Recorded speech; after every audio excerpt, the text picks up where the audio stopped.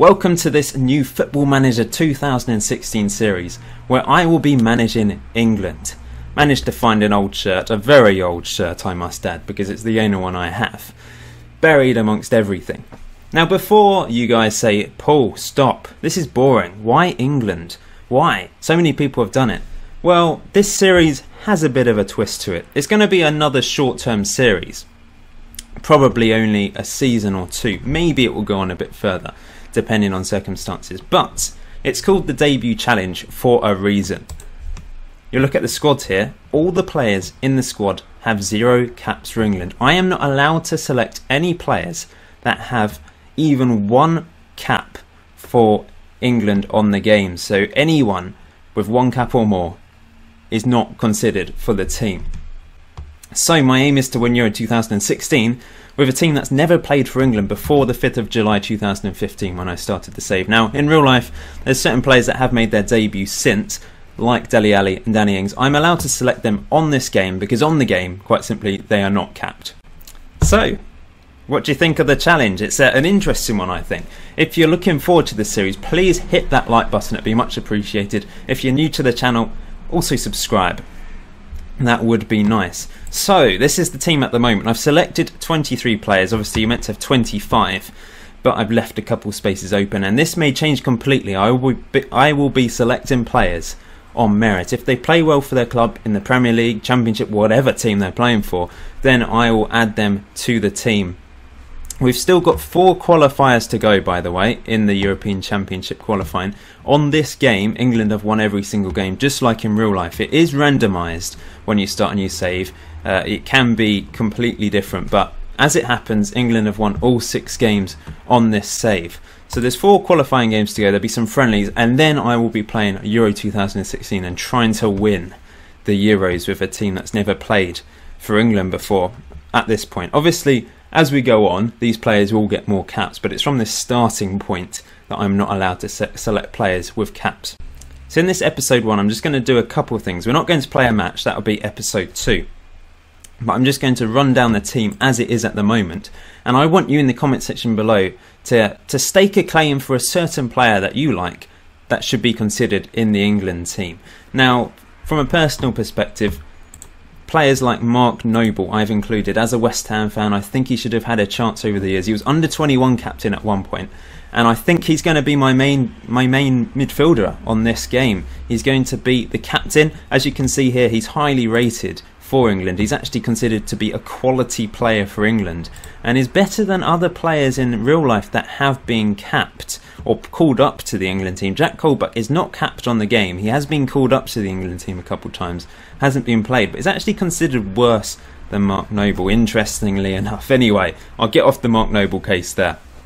There's other players in here like Eric Dyer who are quality on this game, and Danny Rose as a left back who's never been capped for the full England team. There's quite a few left backs actually that I could consider. I've got Danny Rose and Creswell in here, but there are other options available in all positions. In fact, I'm not sure who to play in goal as my main keeper. We're a bit weak on that level. At the moment I've got Tom Heaton and Alex Smithies. You may want to suggest 3 keepers to me, or 1 extra keeper that should be in the team. I'm sure there's a few different options, mainly Championship level goalkeepers, I guess. So there's a lot of under 21 players in here that are currently in the England under 21s, and a few players that have been overlooked over the years for England and are a bit older. So let me know some players you think deserve to be in this team. I'm sure there's players in the under 21s currently that could be in the England team as well. Will Hughes, for example, is injured at the moment, so I haven't been able to put him into the full team. But there's a few others. Joe Gomez. You know, there's going to be players throughout this series that maybe will stake a claim to be in the main squad. Maybe even some under-19s players at some point. We'll see. Lewis Cook, Dele Alli's in the England under-19s at the start of the save, even though in real life he has been capped by England. So I'm going to do a couple of things. I'm going to decide the captain. So let's have a look at the captaincy. I've already decided a few set pieces and that sort of thing. But captaincy-wise, the main guy, it has to be Mark Noble for his leadership. 18. Lee Cattermole. Now, you may think, why have I picked Lee Cattermole? Some people won't like him. You know what he's like as a player. But he's a solid, really good, physical defensive midfielder to have. And in the tactic that I'll be playing, which is very similar to my Arsenal one, If you've missed my Arsenal series, maybe go and check that out. But it will be a similar tactic to that. I may change it or develop it over the series. Anyway, let's pick Mark Noble as the captain. Where is he? There he is. So we're changing Wayne Rooney to Mark Noble. And second choice, Lee Cattermole or Scott Dann. Now, Scott Dann is a really good centre-back on this, I must add. Currently, I've got Scott Dann and James Tompkins, you see, there as my two main centre-backs. But that could all change. Tompkins may not end up playing first-team football for West Ham this season, so he may not be the guy to partner Scott Dann at the back.